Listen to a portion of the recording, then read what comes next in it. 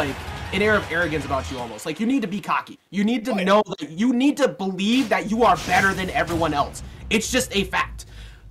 Both these players have that. Sisqui is super confident, and he believes that he's the best. And Flo is also extremely confident. If you ever play this man in money matches, you will learn that real fast. And there's a reason why they are both here in winner semis to start things off, Skip.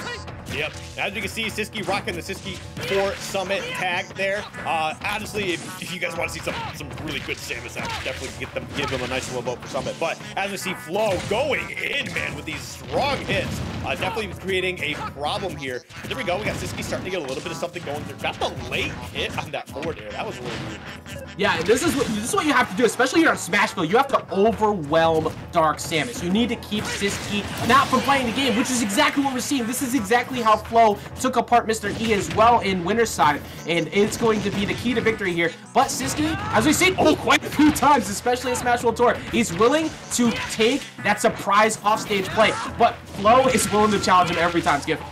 Oh yeah, no, I mean, that's just what Roys are all about. Like, I don't think there's a single, like, passive Roy. I mean, you might have a bit of passive gameplay, but these dudes, like you said, they are confident, they are ready to trade, they are ready to throw hands about 99% of the time. But yeah, we'll definitely see how Flo continues to kind of just dominate here. This is definitely a rough first game. However, the one benefit that I think Sisqui has is that Samus and Dark Samus are two of the heaviest characters in the game, and they have a pretty solid recovery game plan. That was a beautiful edge guard in that down smash.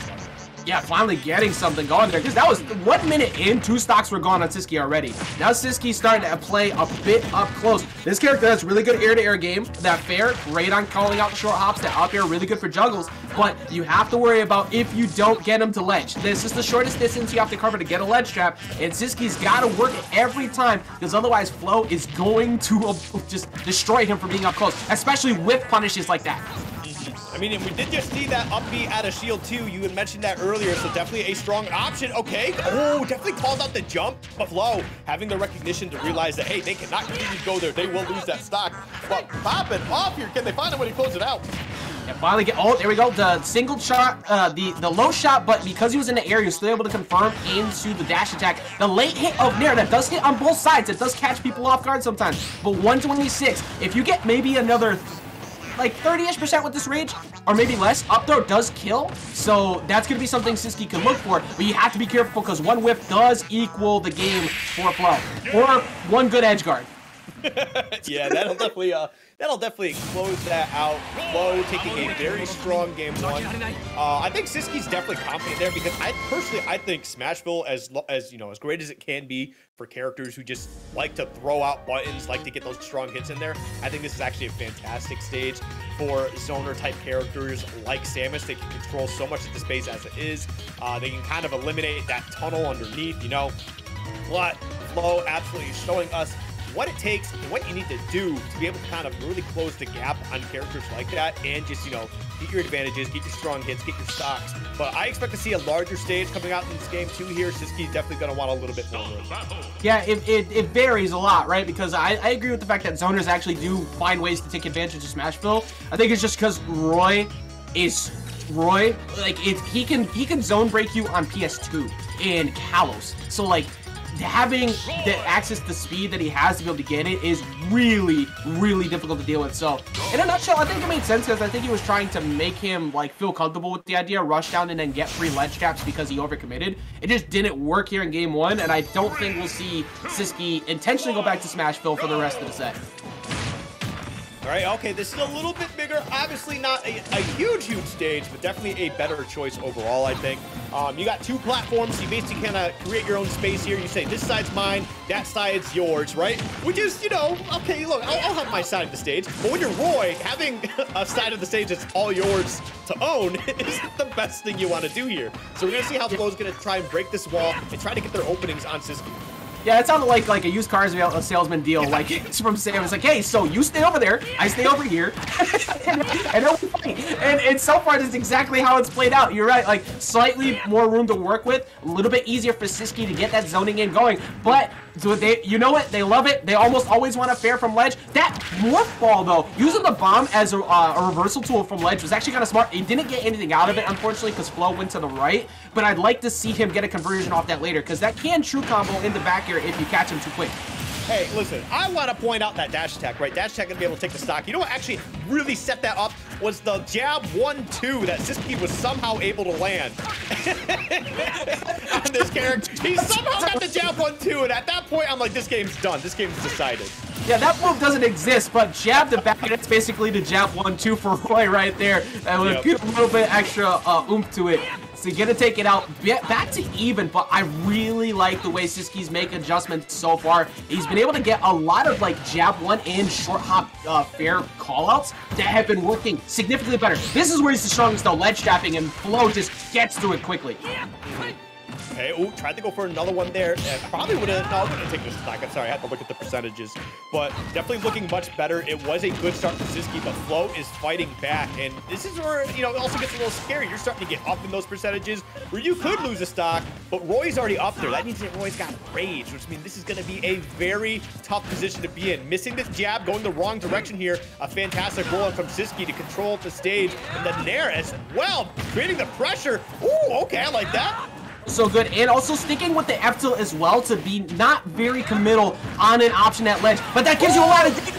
It was so, conditioning was so good. He covered 3 neutral get up / jump options in a row, so he stayed right on top of it, and then finally when he decided, he knows he's gonna go in because he did it too many times, he covers him with the charge shot, and even if he doesn't get the hit there, he was safe. That was really good from sisqui.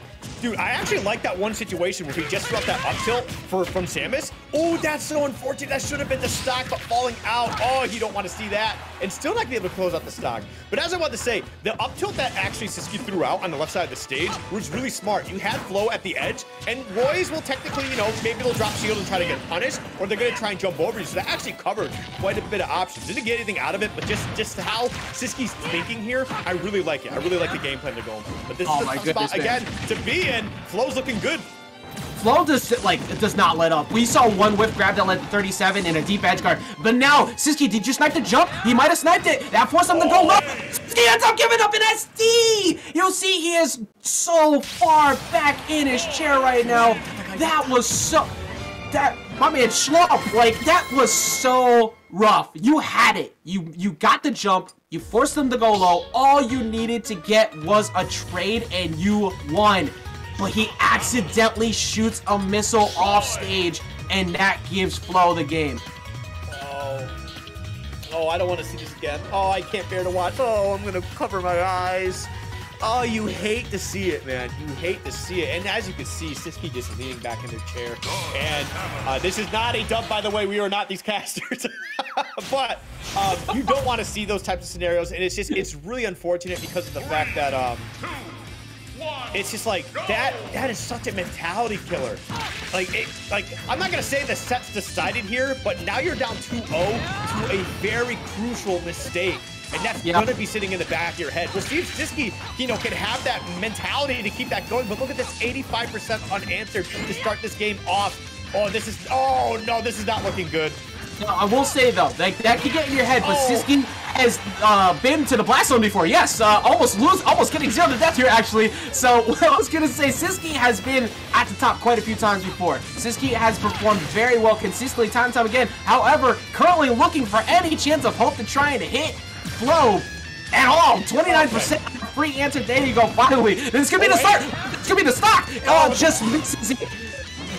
Yeah, I was gonna say that was a little bit scary there. Oh wait, dude. Okay, sisqi's waking up all of a sudden. I thought the game was already over. Oh my god, how did it connect? Offside! Cheater, backer, dominant stock. You know what? All right, I gotta split up chat. Chat, it's time, okay? Flo's currently up 2 games right now on sisqui. Who are you going for? Is Roy your boy, or is it sisqui for Summit? Because we see Flo take out that stock. Oh man, hey, I really do like that jab into the up air though, because you know we see jab in the back so many times, but then the reverse up air, which I thought was really neat, and it definitely still secured the stock. You know, Samus is already really high enough as it is, but it definitely probably was a little bit of a DI mix-up as well. So I really like that. And Flo's continuing to try and do their thing, but man, sisqui, like I thought it was over, man. I thought those first 30 seconds, I'm like, yeah, this is done this is, you know, signed, sealed, delivered. This set is over. But no, Sisqui's fighting back, man. Yeah, I mean, the way that Sisqui is just adjusted has been so good. This is what you need to see before. Now he's catching out the jump, using jab 1 to try and call out a jump 2. That was so good, but even though it didn't connect, he still got the stock after anyways. And now Sisqui is up 2 stocks to 1, waking back up here in the set. This is scary. Like, what happened all of a sudden?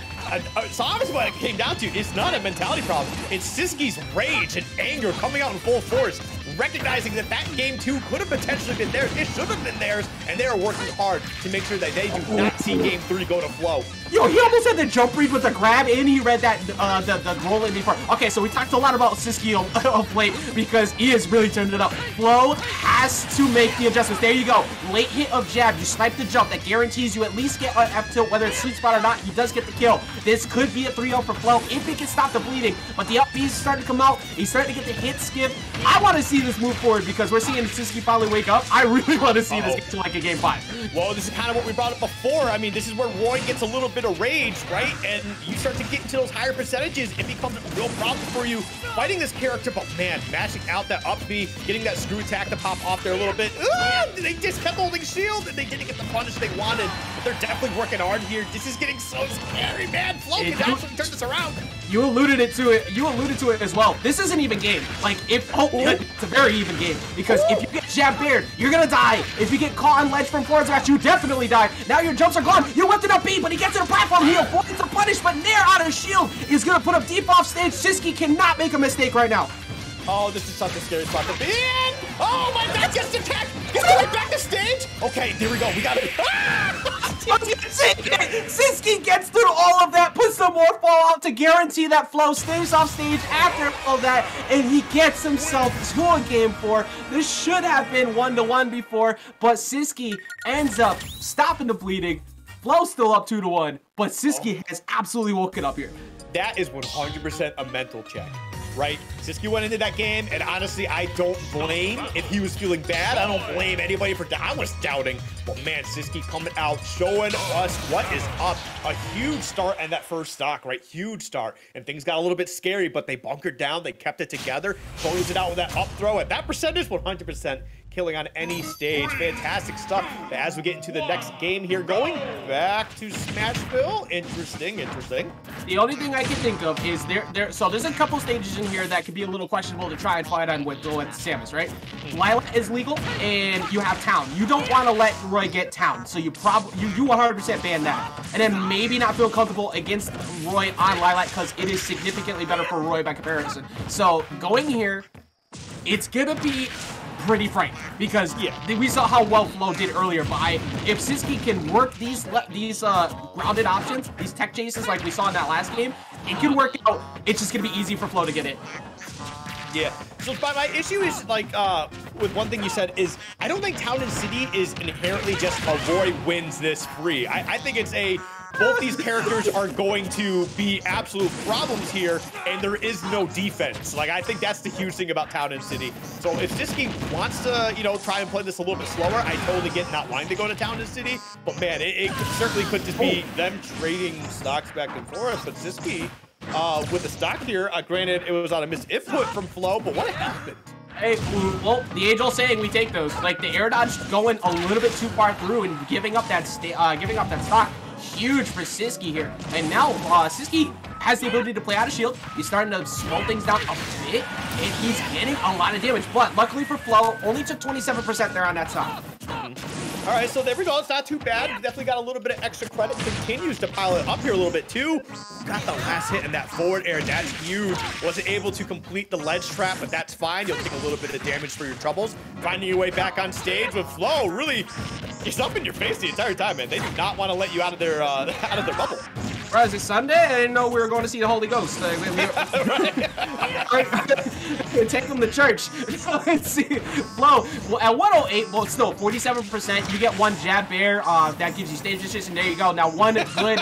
As you said it. You said now you get one good double edge dance at ledge on a read. Bye. All right, you got an earlier stream than I do, huh? Oh my God. No, this is just look, man. I've seen Roy enough. Yeah, that's fair. That is fair. But yeah, definitely a nice call there. But going to be able to down smash, taking out that final stock. Last stock situation, sisqui's down, but not out, certainly. And they can certainly try to put on some quick damage here. Ooh, that's huge. Oh, this could be trouble for Roy. Gets back onto the stage, no problem. Jumps up to the platform as well.